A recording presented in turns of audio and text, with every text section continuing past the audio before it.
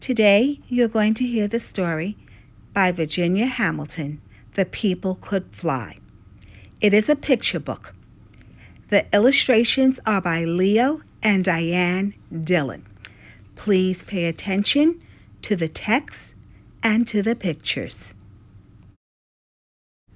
They say the people could fly. Say that long ago in Africa, some of the people knew magic. And they would walk up on the air like climbing up on a gate. And they flew like blackbirds over the fields, black, shiny wings flapping against the blue up there.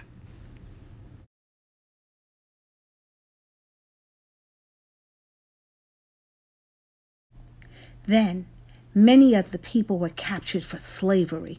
The ones that could fly shed their wings. They couldn't take their wings across the water on the slave ships. Too crowded, don't you know?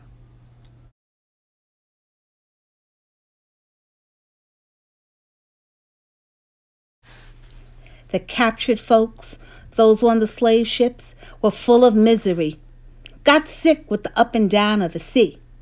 So they forgot about flying when they could no longer breathe the sweet scent of Africa.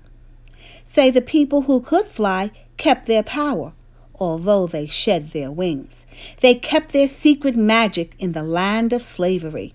They looked the same as the other people from Africa who had been coming over, those with dark skin. Say you couldn't tell any more one who could fly from one who couldn't. Boys and girls, this is a pretty powerful picture. Look closely at the water. What do you notice?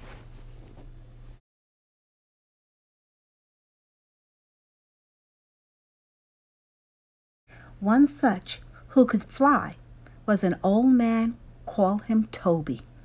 And standing tall, yet afraid, was a young woman who once had wings. Call her Sarah. Now Sarah carried a babe tied to her back. She trembled to be so hard-worked and scorned. The slaves labored in the fields from sunup to sundown. The owner of the slaves, calling himself their master, say he was a hard lump of clay, a hard glinty coal, a hard rock pile who wouldn't be moved. His overseer on horseback pointed out the slaves who were slowing down. So the one called driver cracked his whip over the slow ones to make them move faster. That whip was a slice open cut of pain, so they did move faster. Had to. Boys and girls, did you hear all of the figurative language? There were many metaphors. The man was a hard lump of clay, a hard glinty coal. Sarah hoed and chopped the row as the babe on her back slept. Say the child grew hungry. That babe started up bawling and bawling too loud. Sarah couldn't stop to feed it, couldn't stop to soothe and quiet it down. She let the babe cry. She didn't want to. She had no heart to croon a nice song to soothe the babe. "Keep that thing quiet," called the overseer. He pointed his finger at the babe. The woman scrunched low. The driver cracked his whip across the babe anyhow. The babe hollered like any hurt child would, and the woman fell to the earth. The old man that was there, Toby, came and helped her to her feet. "I must go soon," she told him. "Soon," he said.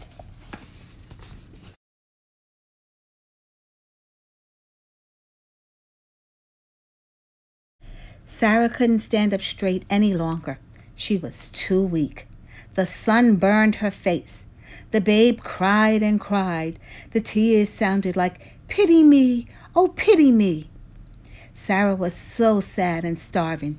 She sat down in the row. "Get up, you black cow," called the overseer. He pointed his hand and the driver's whip snarled around Sarah's legs. Her sack dress tore into rags. Her legs bled onto the earth. She couldn't get up. Toby was there, where there was no one to help her and the babe. "Now, before it's too late," panted Sarah. "Now, father." Yes, daughter, the time is come, Toby answered. Go, as you know how to go.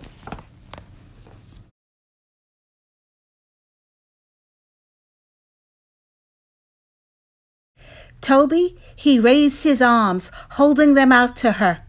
Kumyale kumbuba tambe. And more magic words from Africa, said so quickly they sounded like whispers and sighs. The young woman lifted one foot on the air, then the other. She flew clumsily at first, with the child now held tightly in her arms. Then she felt the magic, the African mystery. Say, she rose just as free as a bird, as light as a feather. The overseer rode after her, hollering. Sarah flew over the fences. She flew over the woods. Tall trees could not snag her, nor could the overseer. She flew like an eagle now until she was gone from sight. No one dared speak about it, couldn't believe it, but it was, because they that was there saw that it was.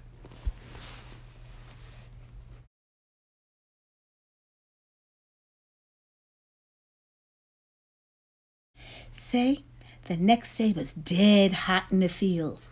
A young man-slave fell from the heat. The driver come over and whipped him.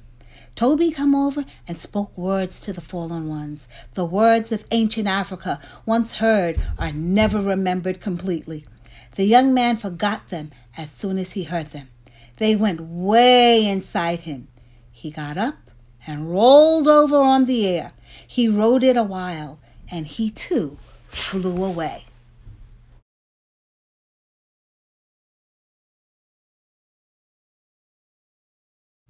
Then another and another and another fell from the heat. Toby was there. He cried out to the fallen and reached his arms out to them. Kum kunka yali kum tambe. Whispers and sighs, and they too rose on the air. They rode the hot breezes. The ones flying were black and shiny sticks, wheeling above the head of the overseer. Then crossed the roads, the fields, the fences, the streams, and they too were away.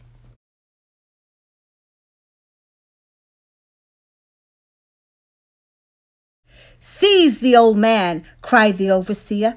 I heard him say the magic words. Seize him now. The one calling himself master come running. The driver got his whip ready to curl around old Toby and tie him up.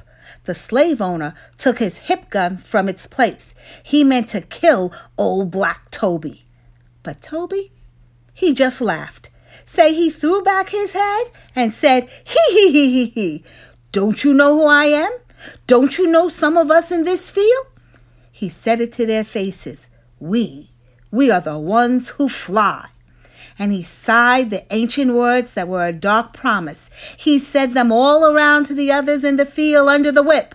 Bubayali, Bubatambe.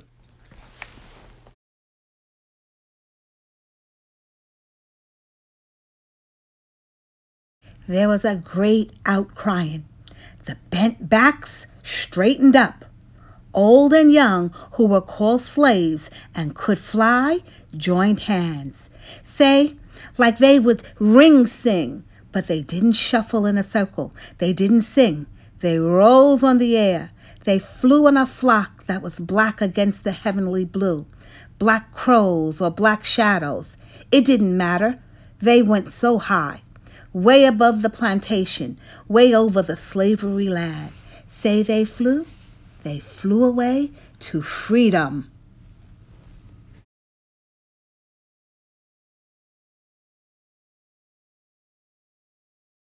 And the old man, old Toby, he flew behind them, taking care of them. He wasn't crying, he wasn't laughing, he was the seer. His gaze fell on the plantation where the slaves who could not fly waited.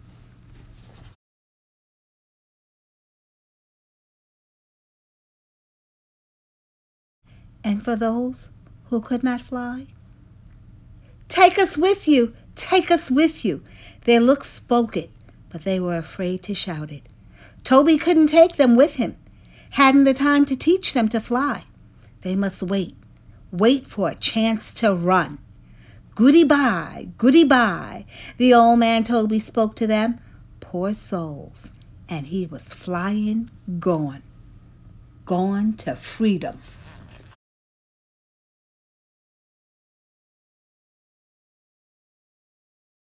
So they say. The overseer told it. The one called master said it was a lie, a trick of the light. The driver kept his mouth shut. The slaves who could not fly told about the people who could fly, told the tale to their children.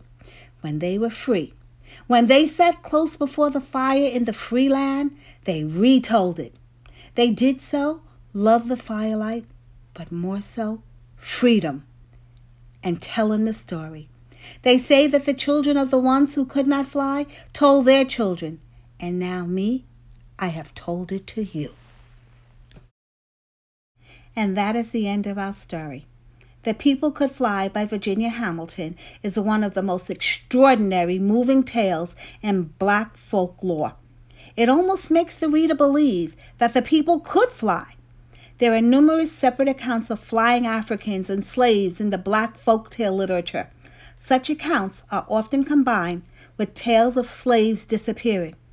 A plausible explanation might be the slaves running away from slavery, slipping away while in the fields or under the cover of darkness. In code language murmured from one slave to another, come fly away, might have been the words used.